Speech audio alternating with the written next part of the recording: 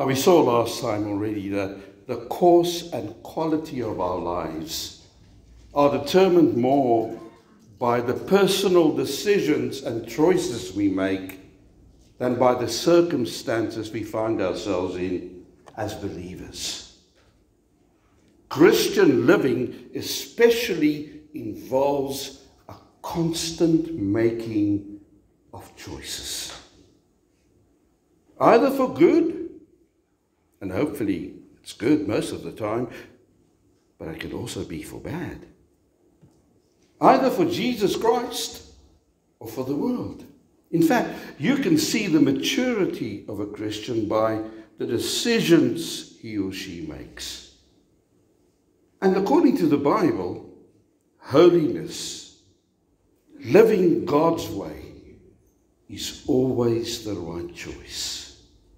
And carnality or worldliness, on the other hand, is always the wrong choice. I used this example last time. When Satan tempts us, we decide either to say yes or to no, or no. And when we have opportunity to witness for the Lord, we either take advantage of it or we don't. And this may surprise you, but we decide, we choose whether we will make the time to read the Word of God and pray. So it's not a matter of having enough time. It's a matter of ruthlessly making the necessary time. And making that time requires a very definite decision in the right direction. It's the same in business or at work, with our families and the Lord's work. Everything we do as believers involves decisions, making choices. And on the positive side, we can look at this and say, everything we do as the Lord's chosen people, every situation in our lives is an opportunity either to glorify God, or on the other hand, it could lead to disgracing and dishonoring His precious holy name.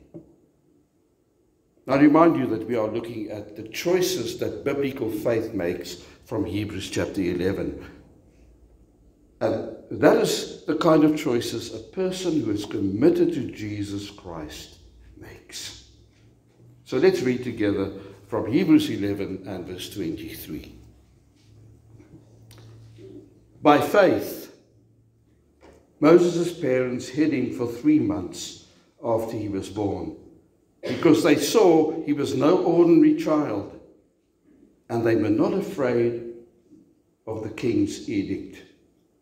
By faith, Moses, when he had grown up, refused to be known as the son of Pharaoh's daughter. He chose to be mistreated along with the people of God rather than to enjoy the pleasures of sin for a short time. He regarded disgrace for the sake of Christ as a far greater value than the treasures of Egypt, because he was looking ahead to his reward. By faith, he left Egypt, not fearing the king's anger. He persevered because he saw him who is invisible. By faith, he kept the Passover and the sprinkling of the blood, so that the destroyer of the firstborn would not touch the firstborn of Israel. By faith, the people passed through the Red Sea as on dry land, but when the Egyptians tried to do so, they were drowned. Now, biblical faith declines or refuses 4 things in its choices, and it wholeheartedly accepts 3 other spiritual principles in its decision-making. We saw last time that a person who truly loves the Lord and has biblical faith refuses the world's prestige. And what I mean by that is this. Biblical faith is not too concerned with social honors. Verse 24. By faith, Moses, when he had grown up, that's the choice there, refused to be known as the son of Pharaoh's daughter. Then biblical faith also refuses the world's pleasure. Verse 25. He chose to be mistreated along with the people of God rather than to enjoy the pleasures of sin for a short time. The person with true spiritual vision knows that the pleasure of sin lasts only for a very short time, and that the wages of sin is always death in the end. If you've lived a while, you'll know this also as a Christian. You've been tempted to go in the wrong direction, and you go and you discover death. That's the wrong way. It's for myself either. It's not for God, really. Even in ministry, the wages of sin is death. Today we discover that biblical faith also refuses the world's plenty. And we've already touched on this issue a bit last week. But I also want you to see that, like in many cultures and countries in the world today, material gain was characteristic of ancient Egypt. Its riches and treasures were proverbial. Discoveries like the tomb of King Tutankhamun, who lived only about 100 years after Moses, have shown us how vastly rich Egypt was at its peak. About 2 years ago, we looked at a program, a documentary on television about Tutankhamun and his coffin and his grave. And it was absolutely overwhelming and astonishing to see what the people did when they buried kings. And living in Pharaoh's palace at the time, Moses had everything materially he could ever have wished for.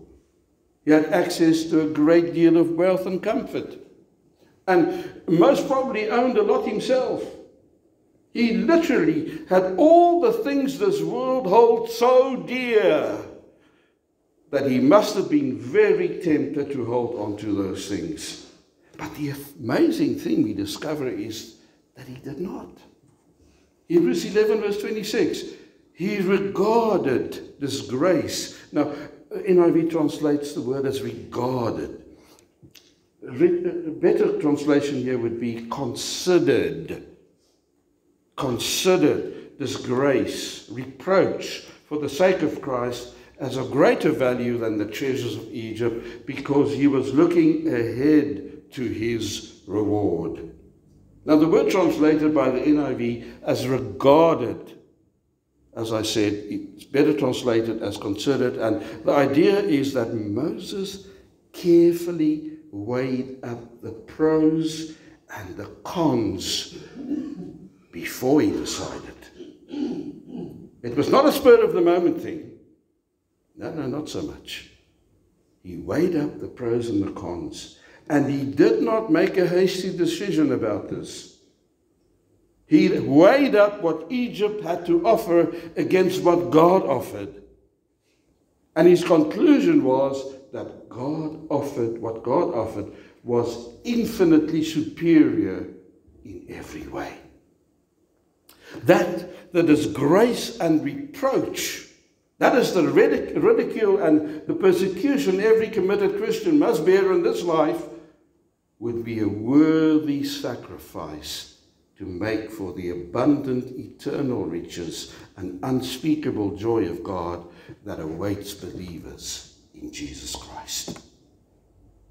Moses believed with all his heart that the worst he could endure for Christ now was far more valuable than the best this world has to offer. that the glory that awaits us far outweighs the hardship true discipleship brings. God's reward is always far better and greater than the world's. Psalm 37 says it so well. Better the little that the righteous have than the wealth of many wicked. For the power of the wicked will be broken, but the Lord upholds the righteous. The days of the blameless are known to the Lord, and their inheritance will endure forever. In times of disaster, they will not wither. In days of famine, they will enjoy plenty. So don't get me wrong here. It's not a sin to be prosperous. Certainly not. If you look at some preachers and some television stations, I won't even mention them, you would say that when you're not financially prosperous, there's sin in your life. And that the Lord's purpose is to bless you financially. Well, I think that's a gross distortion. I hate the prosperity gospel because of that. It's not a sin to be prosperous, but it is a sin to love and worship worldly wealth and money. If we work hard and honestly, and for God's glory, and we become better off in the process, fine, great. But the moment we set our heart and mind on getting more and more treasures of this world, whatever that may be, we have the wrong motivation. The Apostle Paul said this to his spiritual son, Timothy, 1 Timothy 6. And he was obviously speaking about money and those things. So listen to this. He said, from verse 8 there in 1 Timothy chapter 6, but if we have food and clothing, we will be content with that. People who want to get rich fall into temptation and a trap and into many foolish and harmful desires that plunge men into ruin and destruction. For the love of money is the root of all kinds of evil. Some people, eager for money, have wandered from the faith, pierced themselves with many griefs. But you, O man of God, flee from all this. Pursue righteousness, godliness, faith, love, endurance, and gentleness. And that's a choice. In other words, if along the way God blesses us materially, wonderful. But if in his wisdom he keeps us poor, also wonderful. It should make no difference to us, as long as we are in his will. As long as we are in his will. It made no difference to Moses. For 40 years enjoyed the wealth of Egypt. For the rest of his life he forsook it. He chose to leave it behind forever. That was for the next 80 years of his life. Why? Because they interfered with his obedience to God, and they would have prevented him from receiving immeasurably greater wealth when it was time for eternal rewards.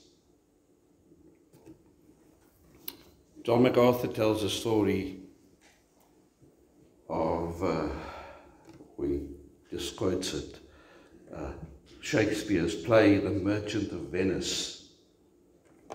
And you'll get the story very easily. I know not many of us know Shakespeare, and so, but this story you will get. Portia, a beautiful, wealthy heiress, is the heroine of Shakespeare's Merchant of Venice. There were many men of noble descent who wanted to marry her. You see here the princess, and everybody wanting to marry her, all the men.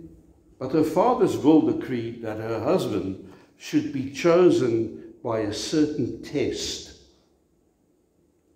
She would belong to the one who chose the right chest out of the three that were prepared. What is a chest? box. You could open and close. One chest was made of gold. On it was inscribed, "Who chooseth me shall gain what many men desire." And inside was a skull, a human skull. The second chest was of silver, with the inscription, "Who chooseth me shall get as much as he deserves." And inside was the picture of a fool.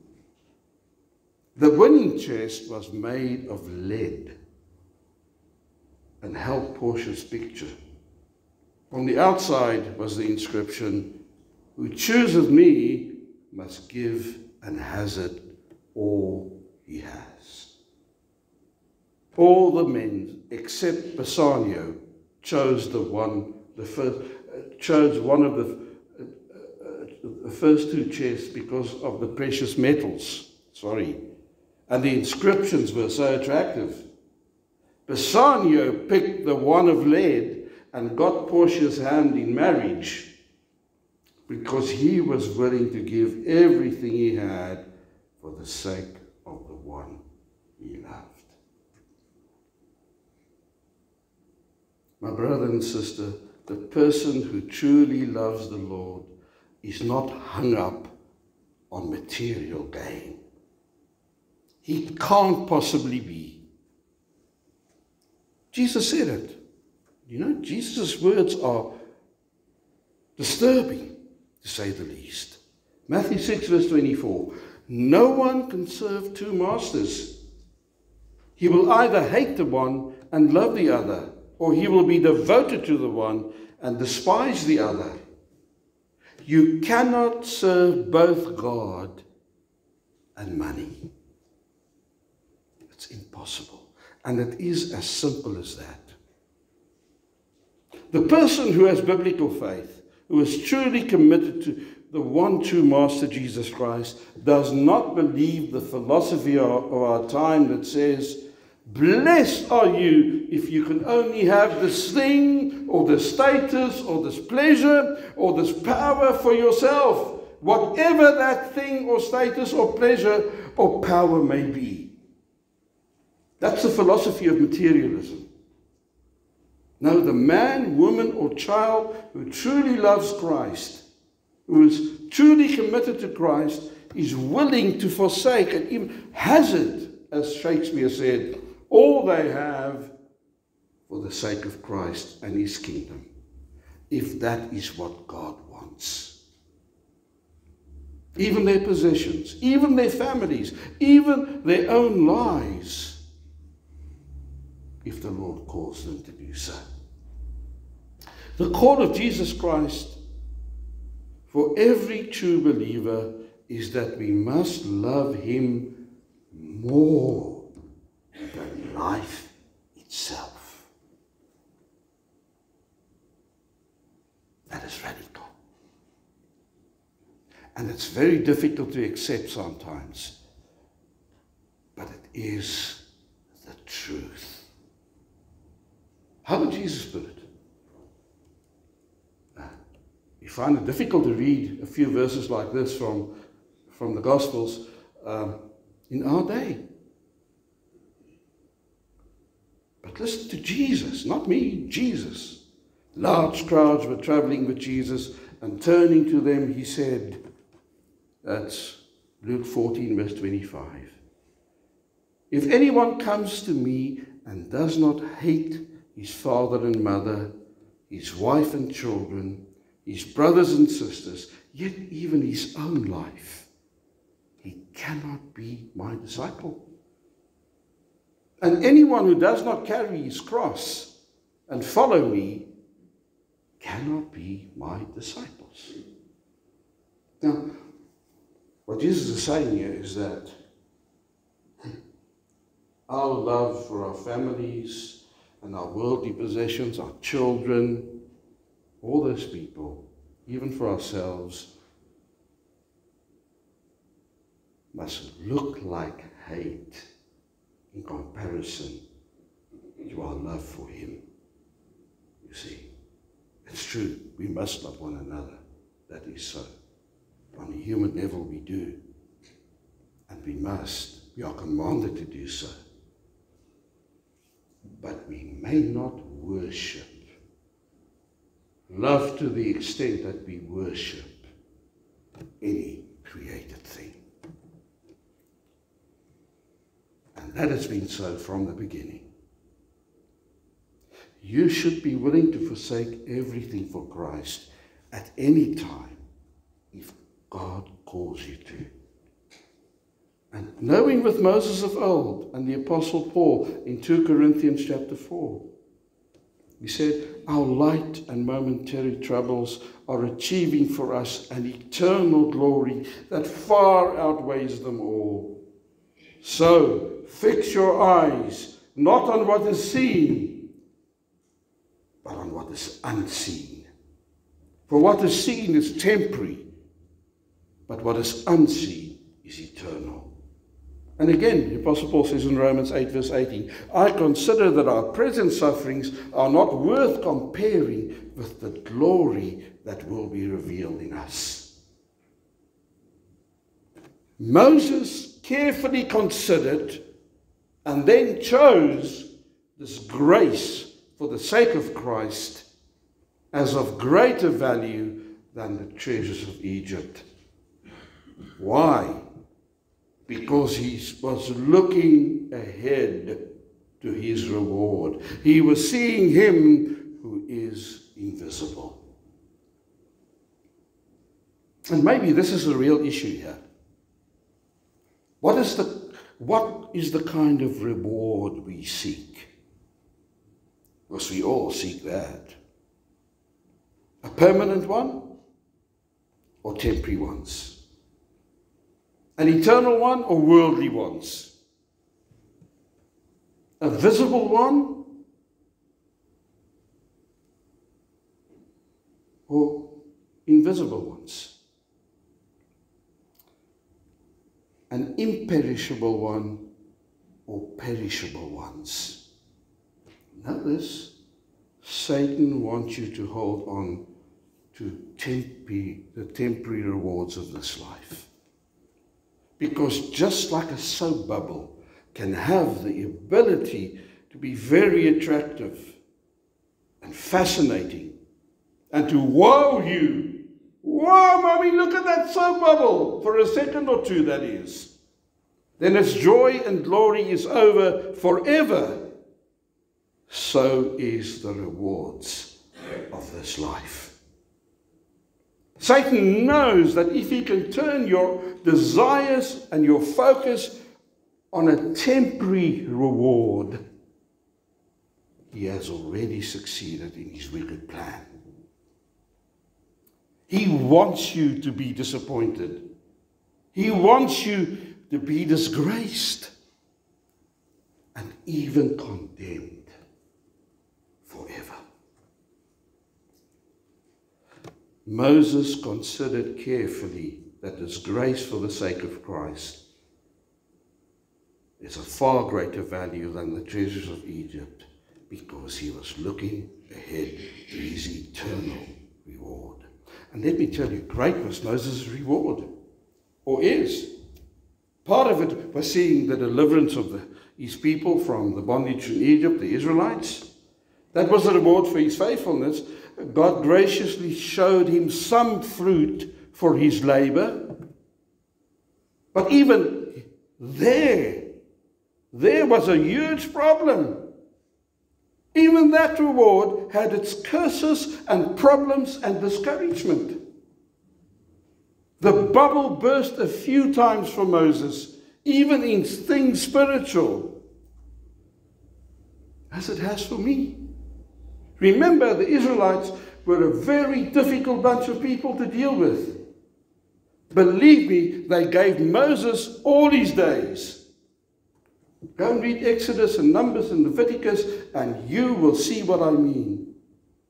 So I want to tell you that Moses was not so much looking ahead to his rewards from the Israelites and this life. He was expecting something far better. his ultimate reward from God, his eternal Father, the reward he now has in the victorious, blissful presence of Jesus Christ in heaven.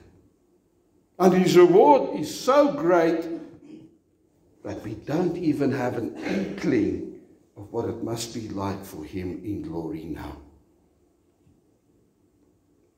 Yes, there's joy and rejoicing through the presence of God's precious Holy Spirit in us here on earth. Praise God for Pentecost.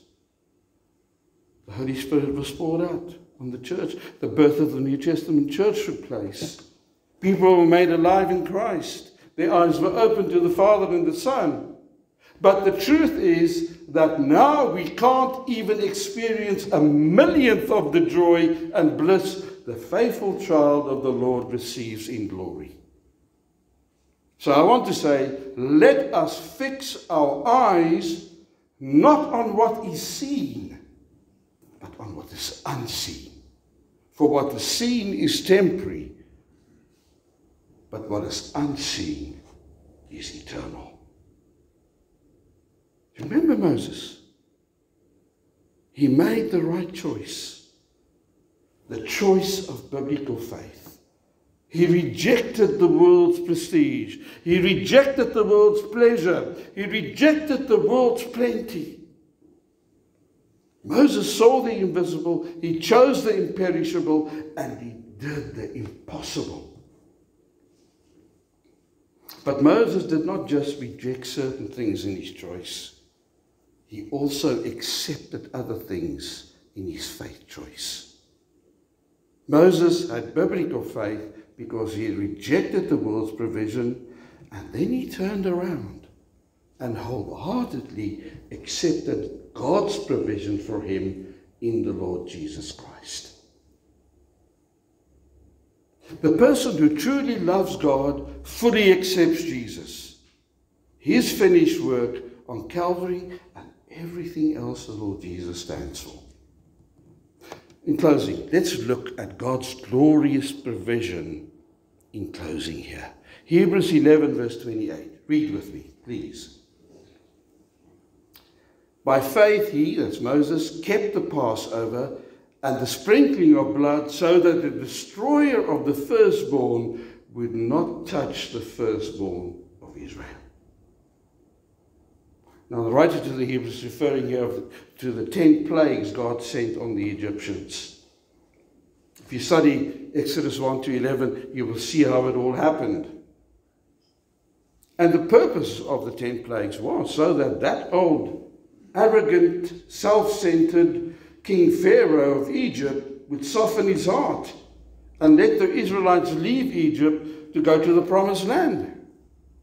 Well, God sent 10 terrible plagues on that land.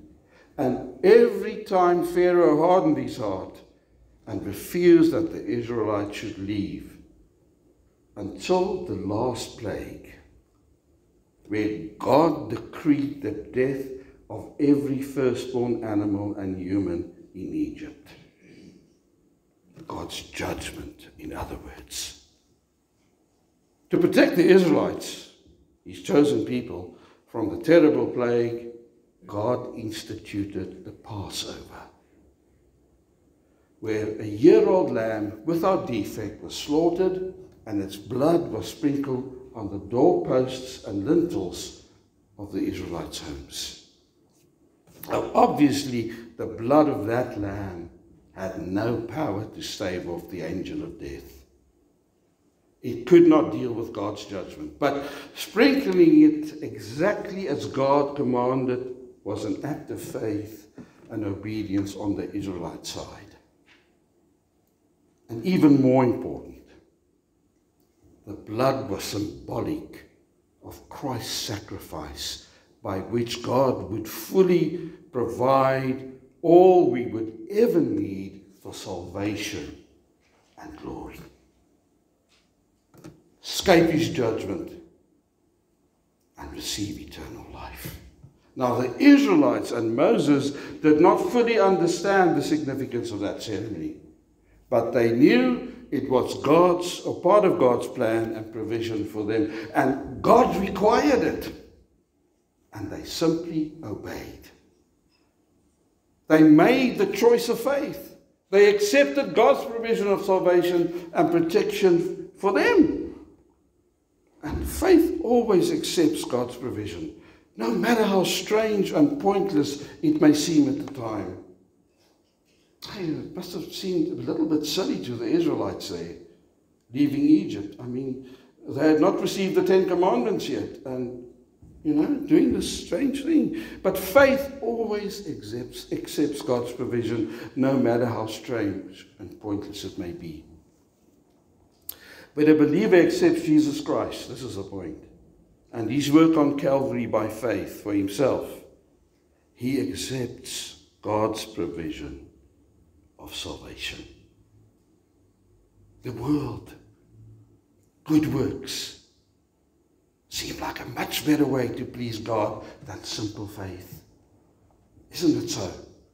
But the world's way is not God's way. Isaiah says, all our righteous acts are like filthy rags before him. Faith accepts Christ's righteousness. The Lamb slain before the foundation of the world for you and on your behalf. Oh, my brother and sister, this is encouragement for believers, but if you're not saved yet, what must you do to be saved? Because the judgment of God hangs over this world. It's going to be destroyed by fire. And after that, the eternal fire, the eternal lake of fire. And that's on all people. The Bible proclaims that quite clearly.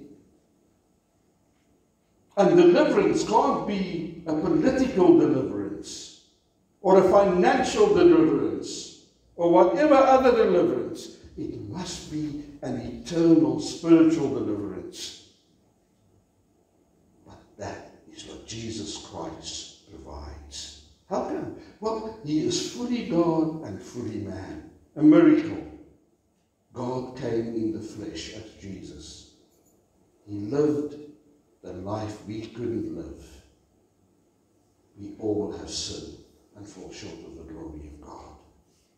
We've all made a mess somewhere along the line. Even the most righteous person has made huge mistakes. And then he dies in our place. He can take the judgment from God in our place because of our sin. And he fully absorbs it on the cross. He cries out, my God, why have you forsaken me? It was for us, for you. And then on the third day, he arose from the dead for us. We're all going to die physically, but those who trust Jesus will be raised from the dead because he was. And then he ascended into heaven where he now rules, and we will join him as his people. But the thing is this, the moment you trust in Jesus Christ, you put your faith in Jesus, your account is credited with his righteousness. His death takes the judgment that is due to you for you in your place on the cross. And in your place he was raised from the dead so that you will also be raised from the dead. And he entered the glory where his Father is, and we will also enter because he opened the gates of heaven for us, for you. But you must trust him. No matter where you are, doesn't matter who you are. The biggest Satanist, doesn't matter. The biggest thief, the biggest scallum, it doesn't matter. You come to Jesus, and his blood will avail for you. Is that the truth? Amen. Amen. Hallelujah, amen. Yes, for sure. Would you like to know the full extent of God's provision for you in Jesus? Listen to this. And as I read this, the scriptures, note the centrality of Calvary and the infinite extent of God's provision. Blessed are you on whom the riches and the abundance of God's provision has fallen. Ephesians chapter 1 and from verse 3. Now I know I've read it often. I know it can become old hat. But if you're a Christian, this can never be old hat. Isn't it so? Praise be to the God and Father of our Lord Jesus Christ, says the Apostle Paul, who has blessed us in the heavenly realms with every spiritual blessing in Christ. How? For he chose us in him before the creation of the world to be holy and blameless in his sight. In love, he predestined us to be adopted as his son through Jesus Christ in accordance with his pleasure and will, to the praise of his glorious grace, which he has freely given us in the one he loves. In him we have redemption through his blood, the forgiveness of sins, in accordance with the riches of God's grace, that he lavished on us with all wisdom and understanding. And yet he made known to us the mystery of his will according to his good pleasure, which he purposed in Christ to be put into effect when the times will have reached their fulfillment, to bring all things in heaven and on earth together under one head, even Jesus Christ. And now this is the apostles. In him we were also chosen, that's Paul, having been predestined according to the plan of him who works out everything in conformity with the purpose of his will, in order that we, who were the first to open Christ, the apostles, the disciples, might be to the praise of his glory. And now, this is us. You were also included in Christ when you heard the word of truth, the gospel of your salvation. Having believed, you were marked in him with a seal, the promised Holy Spirit, who is a deposit guaranteeing our inheritance until the redemption of those who are God's possession, to the praise of his glory. Amen? Hallelujah. We are blessed, blessed, blessed in Jesus. It can't get better. You can't have a higher status if you're a Christian. You're God's child. You're a co-heir with Jesus Christ. It's not possible. You can't be loved more. God gave his all for you, his son, the Lord Jesus Christ. And he came and he died for you. More it can't be. And then we have all the promises in the word. And we have the Holy Spirit with us. Amen. Amen. Thank you for listening this morning. Lord, we thank you so much for your word. We thank you that it is the truth. And although I was the preacher here this morning, and I'm very limited in what I can express, even accurately or even properly, I know nothing, Lord. It is the truth that makes us rejoice. It's you, Lord Jesus, that's revealed in the Bible and through your preaching. Thank you, Lord. Bless each one of us this day. Thank you, Lord, that we can be for the glory of your glorious grace. And that once we live for the glory of God, we know you are working all things for our good as well. And we thank you in Jesus' name.